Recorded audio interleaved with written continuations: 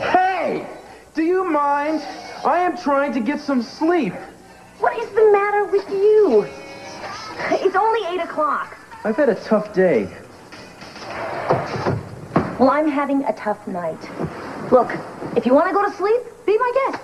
But I'm going down to the bar for a drink. Not a chance. You're not going anywhere without me, and you know it. You know, why am I being punished? It is not my fault if I overheard something I wasn't supposed to. Oh, the same. You did. And until the political is out of the hospital and the country, you are my responsibility. Okay, then come down to the bar with me. I'll buy you a drink. Look, you're not sleeping. You're laying here thinking about your wife. Maybe some music and a drink will be good for us. It couldn't get any worse. Tell me something. When was the last time you didn't get your way? I'm here, aren't I? 1 beer, half an hour. Deal?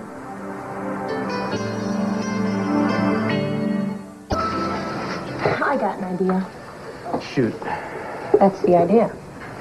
Come again?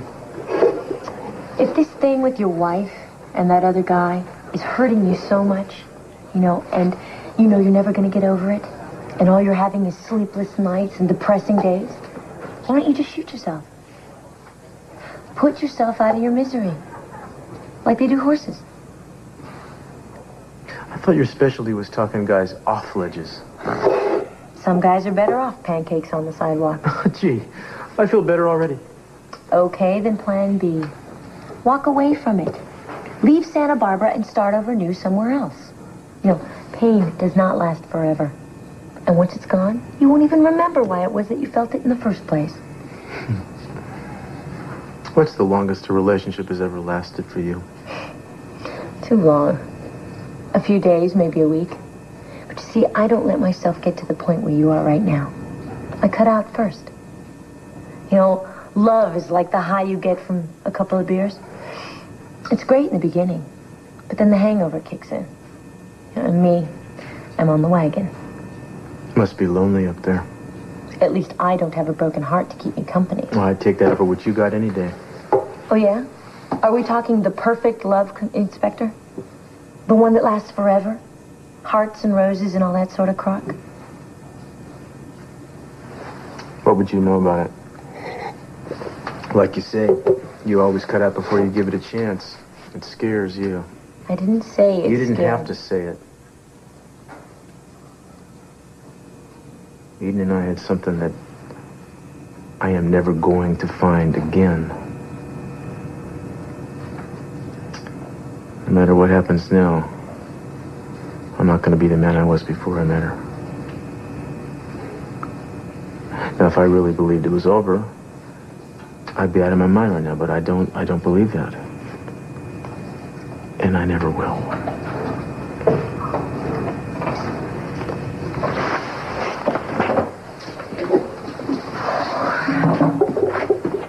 Here. Don't take it out on the beer. So sometimes I push too hard. Forget it. Sometimes the best move is not even to think. Obviously not to talk, but not even to think. Drifting on a sea of emotions. Never knew what storm was building inside. And no wonder tonight how long we can fight. The feelings we keep trying to hide. Got to face the past that's coming between us. 'Cause we know our hearts too well to pretend.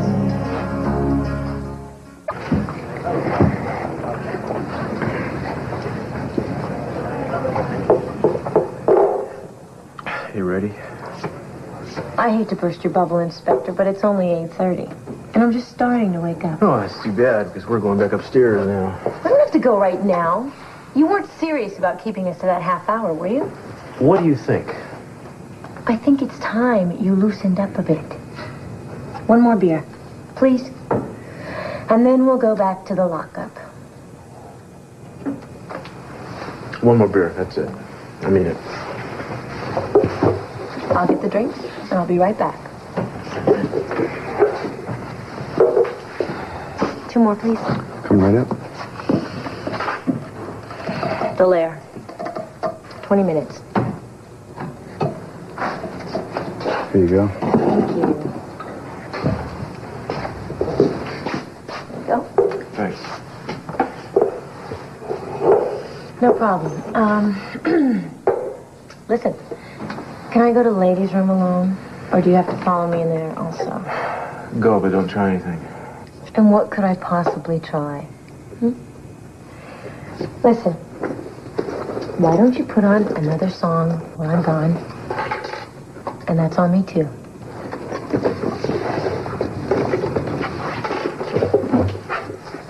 Ladies' room's down the hall on the right. I know.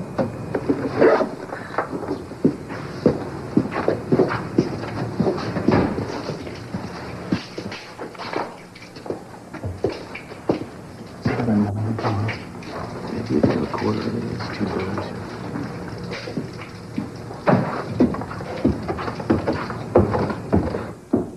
Look, all I know is you got a lot of people concerned about your sudden disappearance. They're curious to know what happened to you. Nothing happened. I'm fine, okay? You can see that. No, I don't see what you're doing here. And I don't hear you telling me. It's none of your business. Oh. What do I say to them when I come back with nothing? Huh? She says, it's none of your business. Just say I needed to get away for a little while, okay? Look, I'll be back very soon, and that there's nothing for anybody to worry about.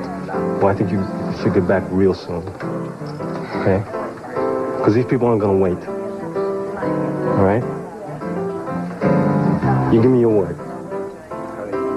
Yes? Don't worry, I will. If you don't, next time they're not going to send me to go looking for you. I know how this works.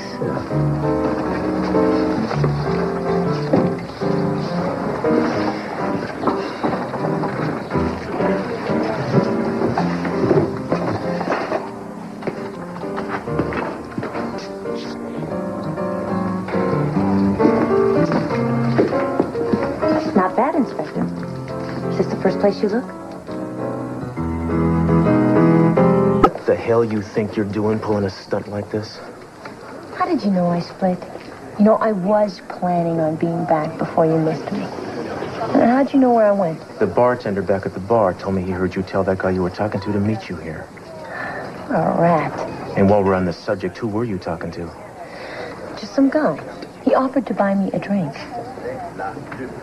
Unbelievable. I'm gonna say this once. You do something like that again, I'm gonna throw you in jail. You understand me?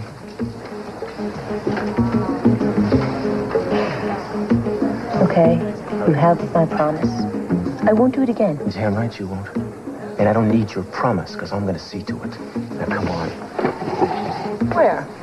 We're going back to the room, and don't even start with me. I've had enough lip out of you to last me a lifetime. Now get up.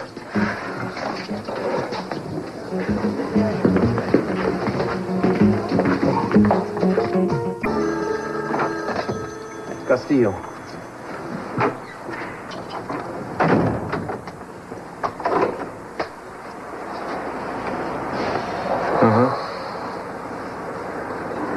Okay.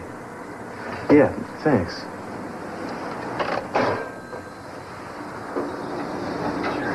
What did I do now? Nothing. Then what's the problem? That is the problem. You mind speaking English? Who's that on the phone? That was the cop who was assigned to do a routine background check on you. Oh, yeah? Did I pass? Yeah. Right into oblivion. They couldn't come up with anything on you. No fingerprints, no social security number, no record of any kind. I guess you don't exist. Imagine that. Does this kind of thing happen often? This kind of thing never happens. So what are you telling me? After all these years, I don't have any sort of background? Let's talk about what you've been telling me, shall we? Now, obviously, you have been lying to me from the start about who you are and what you're up to. Lucky for you, I'm a nice guy who's going to give you another chance. This time, You're gonna tell me the truth. Listen, I don't know who your people are, but it's crazy that they can't find any background on me. There has to be some sort of mistake in your police computer. Some kind of glitch or something. I asked you for some questions and I expect answers. If you're in some kind of trouble, I may be able to help. But I'm not going to bother if you don't tell me the truth. Gonna find out soon enough anyway? I'm in this country illegally. From where? Mexico. And I don't have any papers. How long you been here? A few months now. I've been living in East LA, but I had to get out of there in a hurry. So I came to Santa Barbara. I figured it was kind of an anonymous place to hide out in. What happened in LA? What is it you're running from? Crowds. Is that supposed to be cute? Shall I spell this out for you? If you get caught, you'll be deported. I'm a cop and you are running from the law. Talk about your funny coincidences. Yeah, but how funny will it be when I turn you in? Now, we gonna talk or walk?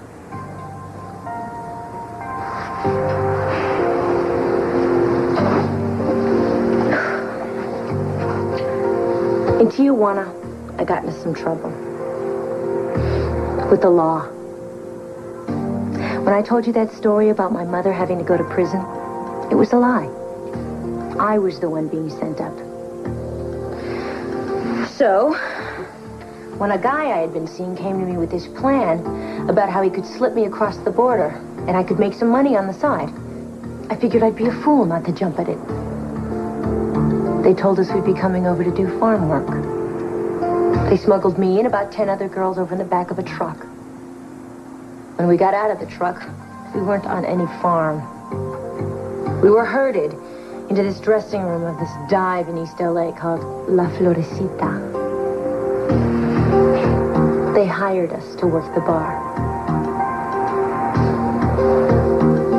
As, hostesses, is that what they call them? I guess I'm not exactly surprising you, am I?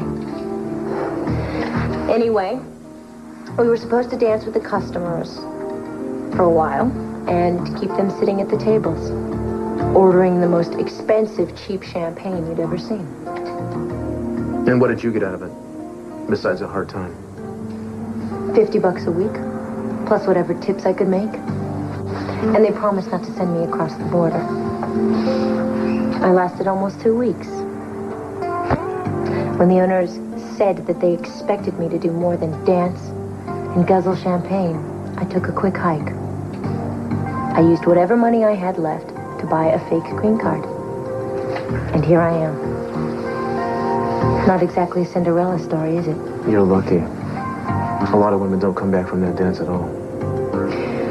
Well, I like to think of it as a special sort of night school. I learned a lot. Some of it about me, but most of it about men. It's kind of a useful education. Not bad.